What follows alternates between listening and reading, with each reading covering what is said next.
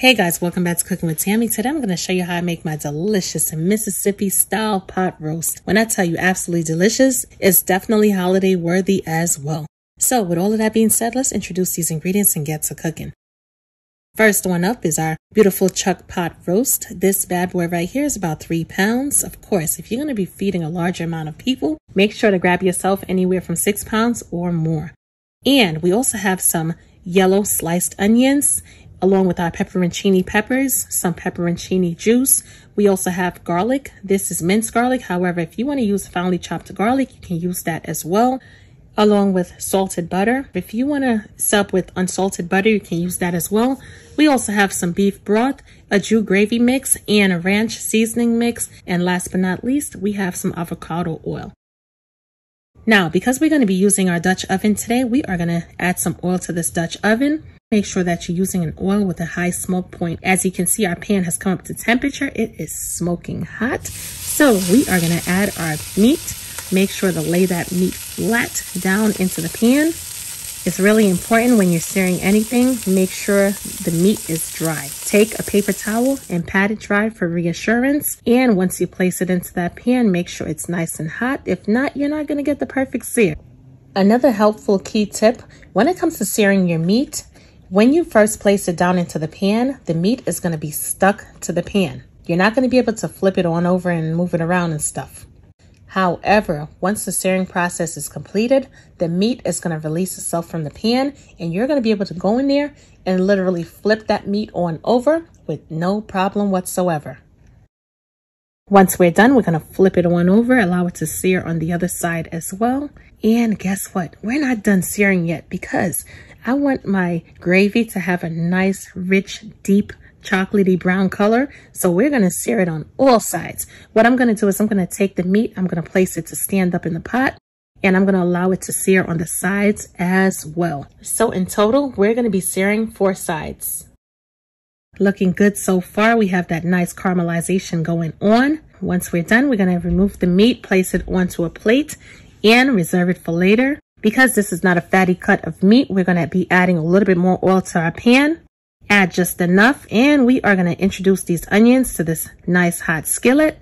It seems like the pan is somewhat burnt, but I can guarantee you it's not. That's all of the contributing flavor that we're going to be using to make our delicious Mississippi style pot roast. Give it a good toss, stir it on up, allow those onions to separate, and this part right here should take about 2 minutes.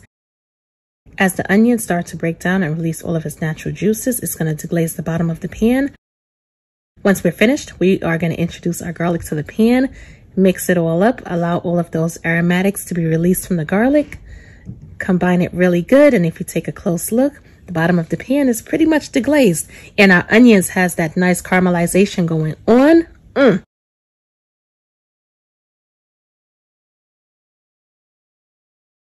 At this time, we are going to add our beef broth. For those of us who don't have beef stock on hand, no worries whatsoever. You're going to combine some beef bouillon powder along with some water. As long as you don't add too much beef bouillon to make it too salty, you should be good to go. Next on up, we are going to add our packet of a jus gravy, followed by our packet of ranch seasoning mix. Give it a good stir.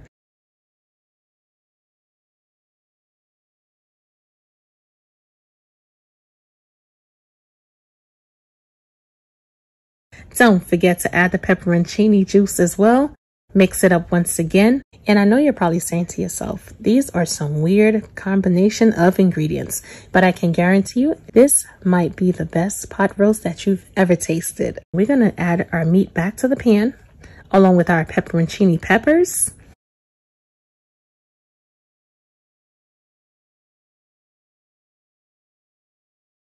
Add a good amount of butter.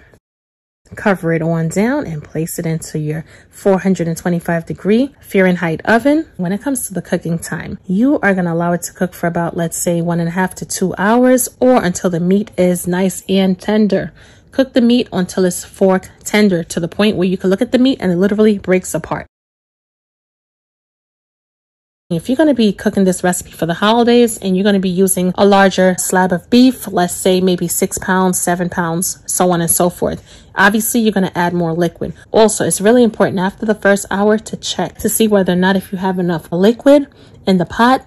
Check the tenderness of the meat. If the meat is not tender enough, but your liquid has reduced and you don't have much liquid, add more liquid, whether it be beef broth or water.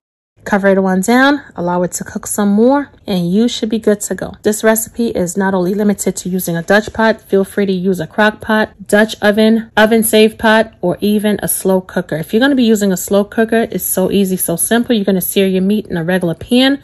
Once you're done, you're going to add all of your ingredients to a slow cooker, put it on low, and allow it to do its thing for about 8 hours. And yes, that's pretty much it. I'm going to be serving our delicious Mississippi pot roast with a delicious bed of mashed potatoes. How did I make the potatoes? I grabbed some yellow potatoes, cut it in cubes, added it to some hot water. Once I was done, strained the water off. You're going to add a pinch of salt along with some butter, heavy cream cheese, mash it on up, and boom, you are good to go. Serve it with your Mississippi style pot roast, and that's it, guys. As always, I'm your girl cooking with Tammy, and I will definitely catch you guys in another video. Talk to you later. Bye, guys.